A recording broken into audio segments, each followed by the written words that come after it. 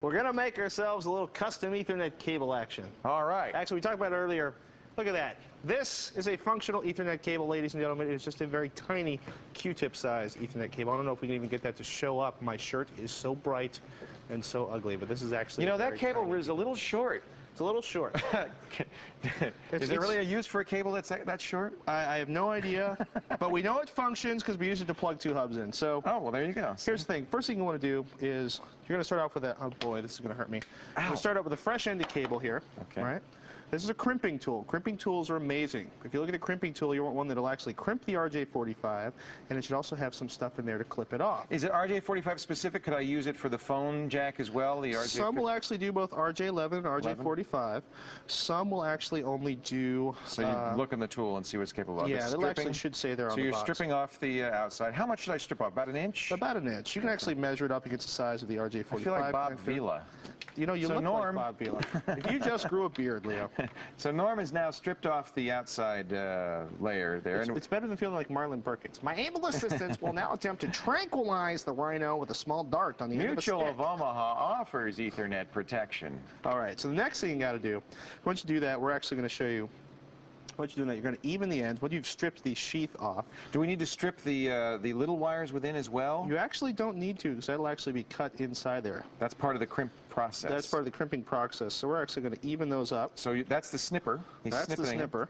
So we've snippered. Okay. Now we need a jack. So we actually have here, this is a link to a page on the Linksys website. This is great. This thing's been cut and pasted all over the web. It's a wiring diagram. Exactly. We got orange, white, we got orange, we got green, white. We got to do blue next. You got to do these in the right order, folks. Technically, it might not make a difference with a straight through cable, but if you want to do a crossover cable, it gets real important. Because then you're swapping the transmit and receive. Exactly. We've got green, white, we've got blue, white.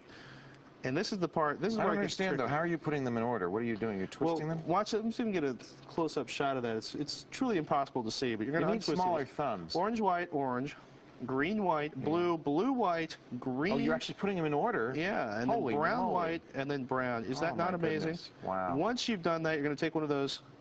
Where'd they go? We don't have any RJ45. Are we out of RJ? There we go. There's a whole pile. It's always good to have a pile of RJ45 connectors around. And you can buy these at any electronics supply store, as with the crimper and the bare Cat5 wire, the cable that you'll need. We're going to even those off a little again. You know, isn't it just cheaper just to go out and buy a cable? Well, it depends. You know what? That's 100 feet right there, and that'll run you about 25 bucks coming from Radio Shack. So if you're going to do a long cable, better to make your own. Yeah, and actually, it depends on where you're buying them. Some places it's really hard. It can get really expensive. If somebody's spending $45 for a 25-foot cable. What's the nominal limit on the length of an Ethernet cable? Well, you know what? I have no idea. But we actually have a 1,000-foot roll of Ethernet cable. That might be a little long. All right, let me show them one last thing. Once you've got all the... We're going to crimp it. We're going to crimp it. You insert the socket in there. Listen, put it up next to your microphone so we can hear the bone-crunching click. There we go. Wow, that was powerful. And we actually plug it in and use it as an Ethernet cable. Ladies and gentlemen, it's just that simple. Directions for how to do a crossover cable, which will let you connect to... well, two computers directly together. We've got a hub up on the screensavers.com. Go there now. Here's the step-by-steps. Cut to the desired length. Yeah. Strip the other outer sheets. Just keep going. We only got 15 seconds. Even up the other ends. Arrange the pin out. Thread the RJ45 connection. That's it. This is Screensavers. I'm Leo LaForge. And I'm Patrick Jordan. Thanks for joining us.